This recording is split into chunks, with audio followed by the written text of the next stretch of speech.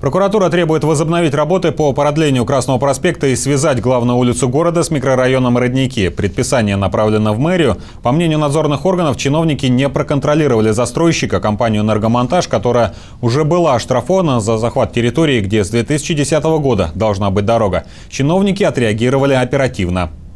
Мы обязали застройщика убрать шлагбаумы все заградительные, там меры убрать, да, которые он прибег, якобы для того, чтобы никто другой не использовал эту дорогу в своих интересах.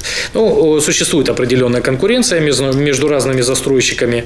Видимо, это вызвано этой конкурентной борьбой. Градоначальник добавил, что позиция мэрии совпадает с позицией прокуратуры, и строительство дороги от улицы Крауза до городского аэропорта будет продолжено. Уже определены строительные компании, которые будут завершать проект, но их название и сроки начала работ мэр не уточнил. Главная цитата: чтобы соблюдались правила и нормативная база.